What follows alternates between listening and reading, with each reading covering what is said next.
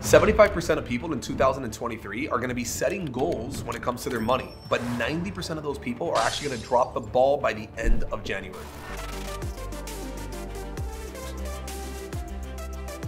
In this video, we're going to be going over the 5 key areas that you need to be paying attention to when it comes to your money all throughout 2023.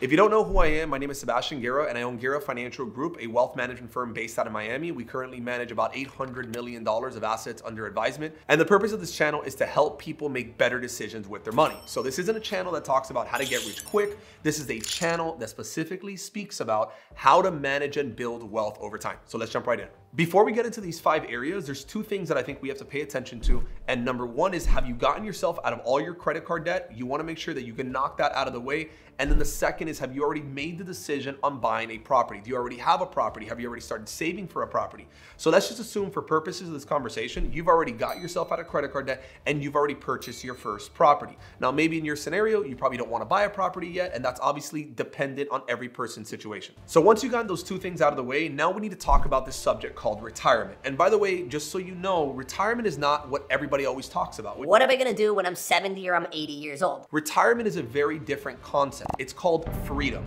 So what that means is you want to make sure that you get to a point where you've amassed enough wealth that the wealth in itself can actually take care of you for the rest of your life.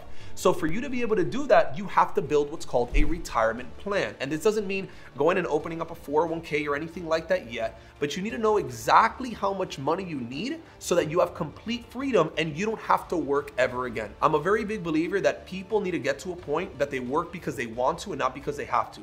That we work out of pure desire and not out of necessity. But we cannot do this if we don't build out what's called a retirement plan. For you to be able to build that freedom plan that we're talking about, the first question that I always ask myself is, how much money do I need on a monthly basis for me to be able to stop working? So for every person, it's a completely different number. For some people, it's $5,000 a month. Some people, it's $20,000 a month. But let's just say that you needed $10,000 a month for you to be able to stop working today. But then we have to ask ourselves the next question, which is, if I'm looking to retire in about 20 years, will $10,000 today cover the same amount of expenses in 20 years? And we know the answer to that question is no. Because of inflation, $10,000 today in about 20 years at about a 3.5% inflation over time, you're looking at about $20,000 that you're gonna need on a monthly basis just to be able to cover the same bills that you have this year. Where in the world am I gonna get $20,000 a month every single month for the rest of my life without having to work? What I always like to do is I grab $20,000, I multiply it by 12, that gives me $240,000.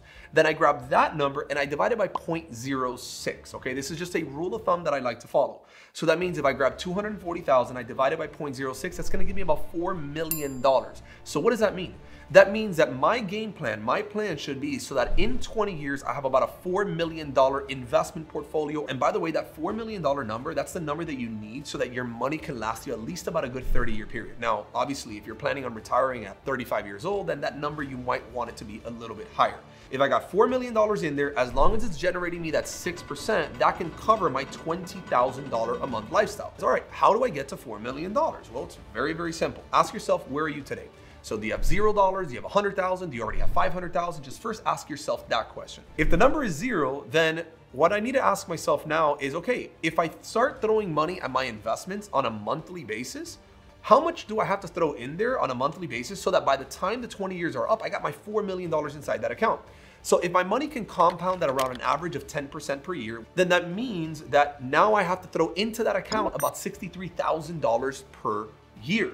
And if I'm throwing in $63,000 a year, which is about $5,200 a month, then that means that as long as I'm throwing inside my investment account those $5,000 a month, by the time the 20 years are up, I got my $4 million in there. By the way, quick plug, if you're in a situation where you actually want to start getting to whatever that number is, whether it's 2 million or 3 million or $10 million, this is what we do every single day with families. You can actually click on the description below.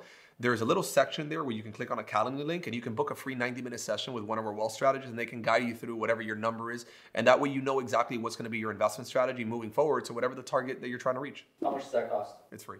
Okay. All right. Okay, so now the second section we have to start thinking about is something called investment strategies. What's the investment strategy, the investment vehicle that I'm gonna use to get to that $4 million number? Now, one of the biggest mistakes that I see with a lot of people is that they try to do a lot of different investments all at the exact same time. And I think that's one of the biggest mistakes that people end up making. There are so many people, especially on YouTube and Instagram, that are constantly talking about how to be able to get rich, but everyone's talking about different things. Specifically in real estate, you can make a lot of money, but you have to ask yourself, do you have the time to dedicate yourself to the management of real estate? And if that's the case, then go ahead and get into real estate. Real estate is probably one of the most lucrative investments. On average, you can make anywhere between 8 to maybe 15% a year in real estate, but obviously you have to dedicate yourself the time and energy to the management of the real estate. If you're looking to buy a property that needs to be managed now, that you need to now put a bunch of work in because it needs to be renovated, do you have the time to be able to do that? If you're looking to buy a property that you're just gonna end up renting it out to a tenant, and that tenant is gonna pay down the mortgage, then now the next question is, do you wanna be able to deal with tenants? Do you wanna deal with maybe a tenant calling you at 3 o'clock in the morning? Or are you gonna now hire a property management company that's gonna go deal with all those headaches for you? Or if you're gonna get into like the investment world, the stock market world, are you gonna be the one managing a stock portfolio? Are you gonna go in and do the trading on a regular basis in your stock portfolio? You're gonna hire, for example, a financial advisor that actually does the management of that. Once you know your number of how much money you need, call it $4 million or $10 million, the next question is, what's the vehicle that you're gonna use? And you have to be very clear in that you choose one vehicle and you master that one vehicle. And now we have to start thinking about what's called tax strategy. Now, if you're a person that doesn't make a lot of money, then tax strategy is probably not gonna be very, very important to you. But now, if you're in a situation where you're making $100,000, $200,000, $500,000 a year plus, then that means you need to start paying attention to taxes, because that can mean that you can be losing 30, 40, 50% of everything you make can be going to the IRS. If we can master the game of how to reduce the amount of money that we're sending Uncle Sam, then that means that we're gonna be able to keep more money in our pocket for us to be able to build our wealth even faster. For you to be able to build out a tax strategy, we first need to understand the difference between somebody called a tax preparer and something called a tax strategist. A tax preparer is what everyone has, somebody that does our taxes on a yearly basis. Normally you pay them a couple $100 and they end up doing your taxes. Now, a tax strategist, on the other hand, they're a lot more expensive, but they help you save money in taxes. Now, the reason I say this is what their job is to be able to understand more about your situation and then tell you, hey, look, in your situation, if you do this, this, this, and this, you can save yourself another $22,000 a year in taxes. Now, guess what you can do with those $22,000? Now you can go grab that and now you can throw it more into your investment strategy bucket. If we understand that we can keep more of these taxes on our side, then that means that now we can build our wealth even faster. The fourth area that I'm gonna be paying attention to in 2023 is something called asset protection. A lot of us that are gonna be building wealth over time, one of the biggest questions that I always ask myself is, what happens if somebody sues you? If you're building up your investment accounts, your real estate, businesses, I mean, all of this stuff, and then somebody turns around and they decide to sue you. You know, we just recently got a phone call from a lady that she ended up going through bankruptcy because of some really bad decisions that she ended up making. And she's now losing about an $800,000 rental property that she had just simply because she didn't have the right asset protection plans in place. And it's not only like, for example, investments and real estate and businesses. You also have to think about, for example, assets like your home, assets like your cars, assets like your life, right? So even our own life is an asset, right? So if I'm not around tomorrow, then that means that my wife doesn't have my income that's coming in. So I also have to look at myself as an asset as well. How do I make sure that all of my assets are actually covered? So in that case, what I always want to make sure I'm looking at is I want to make sure that I'm looking at umbrella policies, life insurance policies, liability insurance. I want to make sure that I go through what's called a laundry list of asset protection plans.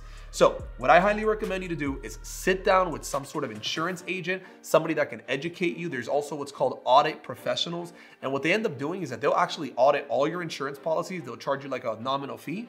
But what they'll end up telling you is all of the policies that you need to have to make sure that all of your assets are actually protected. So we went over the 4 key areas on how to build wealth in 2023, but the 5th, in my opinion, is probably gonna be one of the most important, and it has to do what's the legacy that you're gonna leave behind to your family.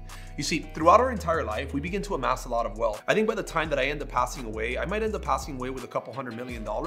But the question that I always end up asking myself is, who's gonna get my money when I die, right? And so many times it's gonna be sometimes your spouse, it's gonna be your children.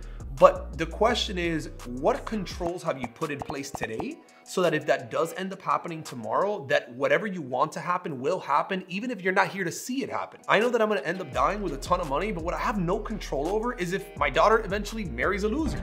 And if that ends up happening, I wanna make sure that my money stays within my family, my bloodline for the rest of history. And these types of things, they happen all the time. We had a case at our office where this lady ended up passing away, left all her money to her husband, left them $800,000. The guy ends up 2 years later deciding to remarry someone 30 years younger than him, and he ends up deciding to remove his 3 children off the beneficiaries off the account that his wife left him.